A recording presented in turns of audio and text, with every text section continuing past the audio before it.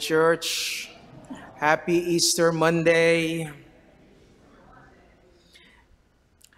You know what? A glorious week here at St. Walter's. That's why most of my staff and a lot of staff people around the world today in Christianity are taking a day off and sleeping.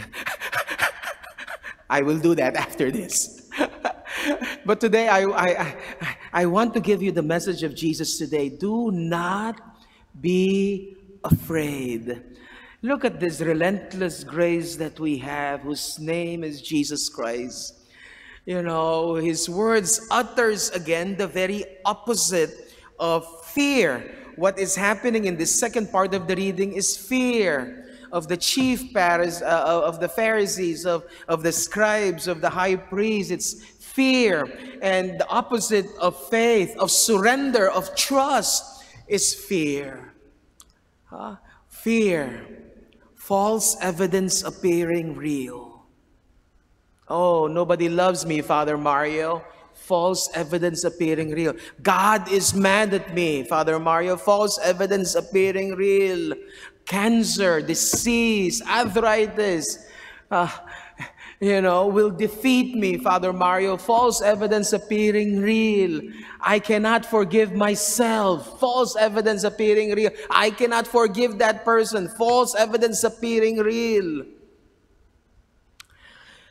And that is the mission of the enemy, to make us afraid. Afraid. Afraid to risk, afraid to love, afraid of letting go of the shadows that we all carry. And Jesus comes with his wounds and telling us, assuring us once again, do not be afraid.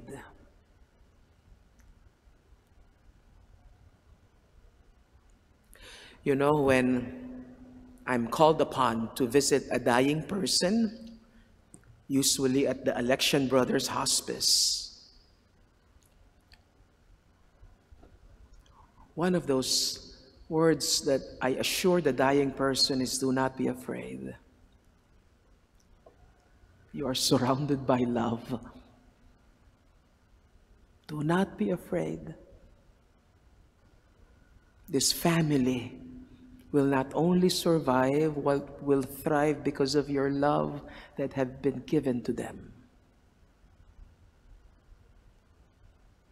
And usually, when they hear those words from the family themselves, they let go.